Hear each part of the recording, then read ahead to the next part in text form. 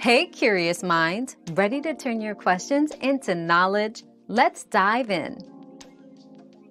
Stripping the membranes can sometimes lead to complications, such as ruptured membranes, infection, or irregular contractions. Although it's generally considered safe and can be an effective way to induce labor naturally, it's important to have this procedure done by a healthcare professional. Discussing potential risks and benefits with your healthcare provider is crucial to making an informed decision.